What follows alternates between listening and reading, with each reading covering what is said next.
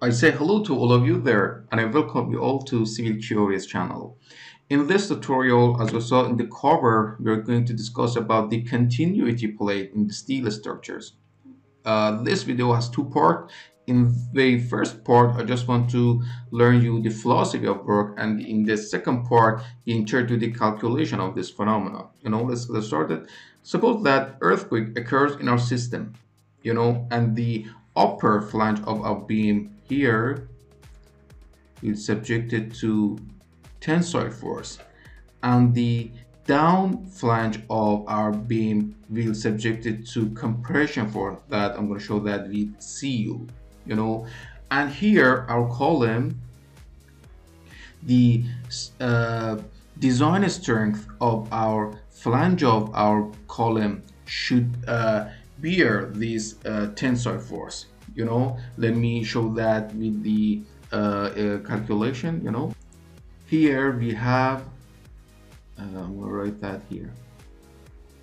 Here we have phi Rn, that is design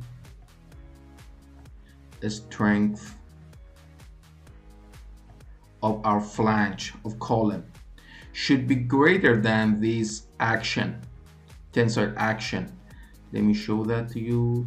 Phi Rn should be greater than the Tu, that is for earthquake. You see, if this happens, we don't need any continuity plate in our joint. Otherwise, we have to set a continuity plate. This is our continuity plate. This is our continuity plate. We have to set a continuity plate in our joint. We call it continuity plate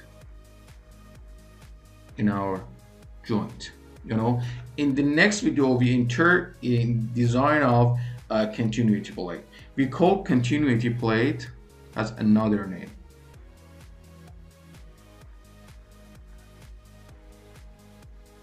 We call that cross stiffner,